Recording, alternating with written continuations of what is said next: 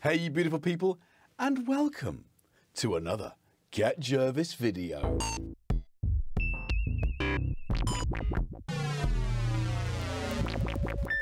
Now, you know I love synthesizers, but you might not know that I also love sampling almost as much. Rewinding back to my childhood, and the BBC-produced technology show Tomorrow's World showed us the Fairlight back in 1980, which caused the child Jervis to sit bolt upright, along with others, on their sofas. I remember also, a few years later, being blown away by Art of Noise and Close to the Edit. So much so that I rushed out immediately and bought the single, which actually took about an hour thanks to the local Crosby bus service. And then in 1985, it happened again with Paul Hardcastle's 19, causing yet another slow trip to Wrexham's Phase 1 record store. In fact, the following year, my friend David Williams brought into school his Casio SK1, and we sampled ourselves swearing and making fart noises. So a few years later, in the early 90s, when building my first studio, I was desperate to get a sampler. And at the time, I worked in a little music shop in Oswestry, which suddenly took stock of a lot of instruments from ex-Renaissance vocalist and bassist John Camp, amongst which was an Akai X7000. And yes, I took that home to join my Prophet 600, Poly 800, SH101, and Boss DR-550. Anyway, fast forward to today, and we are thoroughly spoilt with such amazing samplers. The circuit rhythm I'm using today is battery powered for up to 4 hours, has an 8-track sequencer, albeit mono tracks, with up to 3 minutes and 40 seconds of sampling time in a size that can fit in any rucksack. So, after spending some time with the self-same machine, sampling household items for a feature for Thomann, yes, link there, I wondered what else I could sample to make music in, if you like, an unofficial follow-up. So today, we ask ourselves the question, can you make music from junk? Now, I had this amazingly grand idea to go out to a junkyard somewhere with a recorder and collect sounds, much like the video to Close to the Edit. Instead, I went straight to my recycling. Now, warning, this video contains items pulled straight from my recycling and may offend some. Beware. Also, this is not a tutorial, simply a tease or some misguidance for you to follow. So, dare you watch to see such filth? Stay tuned. Let's select let's clear the first sample pad. We're going to put our kick drum on there. So, soft beater.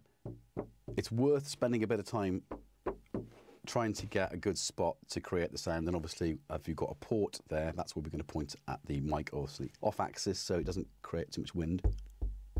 It's orange, so that means record. Right, let's hear what that sounds like. Save there. Now, the start point can be adjusted. Don't forget to save. And there we go, it's our kick. Years ago, when I started getting into sampling, I heard tales of people using tin foil as a snare drum. So I thought, well, here's some tin foil. It just happened to be there. So let's try that. Clear that one. And I might just fold it over because it seems to be, so you've got a bit of sort of hollow it out a bit, I think. Okay.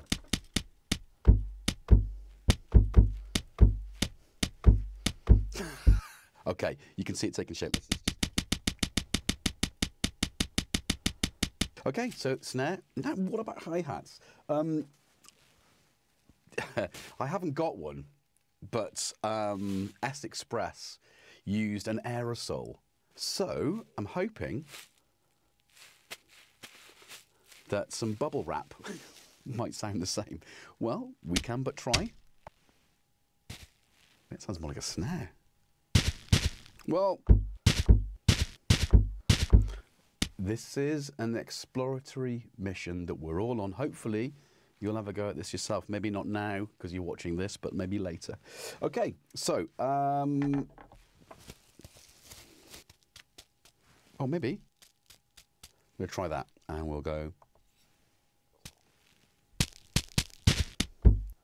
anything you hit will make a sound like a percussion instrument. And there's so many ways of doing this, but how do you create a bass sound out of rubbish? Bearing in mind that we need a sound to resonate, I've got some laundry liquid. I mean, obviously you can get bigger ones than this, but I've got a little one here. So,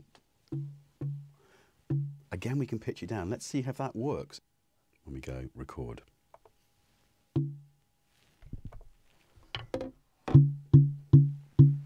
It almost sounds like a log drum, doesn't it, or something? Right, let's try this one then.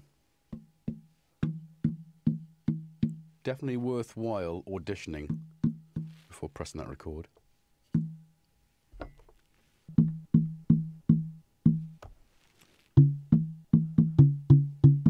The third and final bottle. No one's going to want that as a sample unless they're trying to replicate fire. Oh, that's an interesting sound. So we're still in plastic.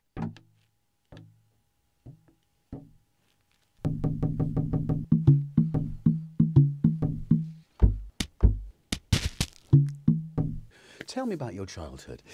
Did you ever get a rubber band over a box and twang it? I bet you did.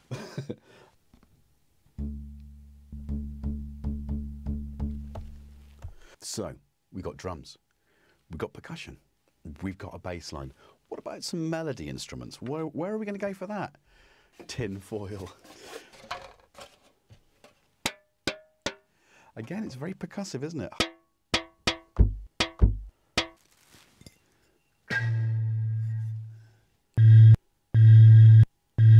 It fits the brief, right?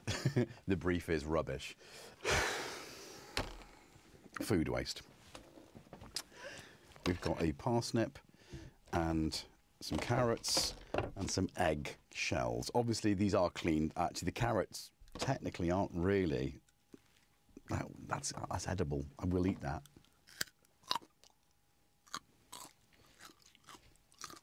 Well, we're sampling, right? Don't ever forget how good a snack a carrot is.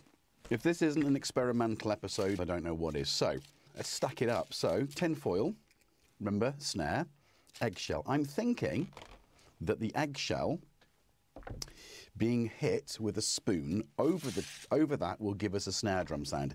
If it doesn't, well, who knows? Some good sounds here.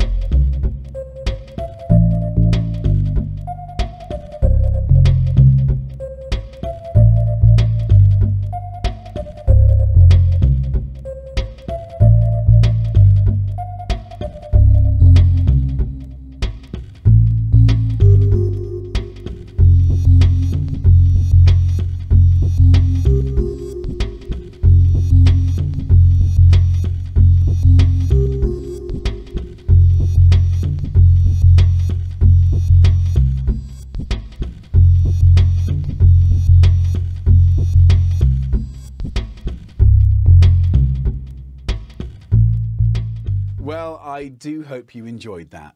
But what did you think? Is there something I missed out? What's in your recycling that could have been turned into music?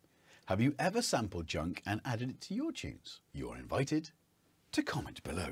And while you're at it, if you do have a favourite sampler, old or new, perhaps it's a tracker, perhaps it's a circuit, maybe something older like an Emu, Akai, Casio or Roland. Anyway, thanks for watching.